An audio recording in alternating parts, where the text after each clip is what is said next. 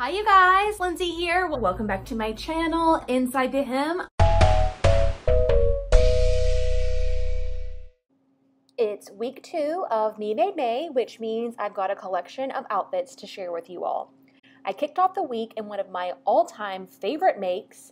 It's a pattern mashup of Vogue 1344 and McCall's 7381. This amazing fabric is a Rayon Crepe from Style Maker Fabrics.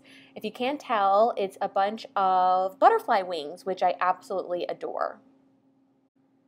On Tuesday, I wore Butterick 5490 in a cotton sateen I got from Butterfly Fabrics in the New York City garment district a couple of years ago.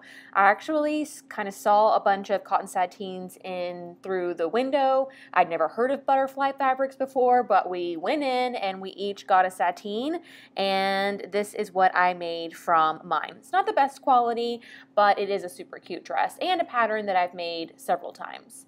I ended up pairing the dress with my Seamwork Audrey jean jacket, which I absolutely love and no one ever believes that I made, even myself sometimes. So this dress that I wore on Wednesday is made from a wonderful Liberty cotton lawn, but I can't for the life of me figure out what pattern it is, which is really too bad because I think this pattern is rather flattering on me and an easy make. I'll keep looking around, but this just might remain a mystery.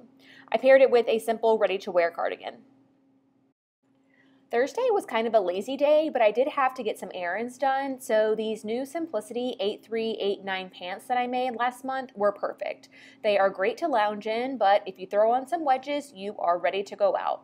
The t-shirt color, I've been trying to play around with different pairings with this bubblegum pink. I don't love the olive, but I thought I'd give it a try anyways. Friday was a miserable day here in Charlotte. It rained all day, so I threw on some quick drying linen by way of my Nielsen Darling Ranges dress and some rain boots and made the most of the weather. The linen came from Joann fabrics probably a couple of years ago. On Saturday, I went to brunch with a bunch of girlfriends and wore my blank slate patterns Catalina dress in a Liberty knit that I got on clearance from fabric.com. This is another all-time favorite. It's super comfortable to wear, and I love a knit maxi dress. And that wraps up my week. I relaxed on Sunday and did some spring cleaning, of which my outfit did not deserve to be filmed. I hope every single woman who's watching had an amazing Mother's Day, because even if we don't have kids, we are all mothers to something. Love you guys so much. I'll see you all soon. Bye!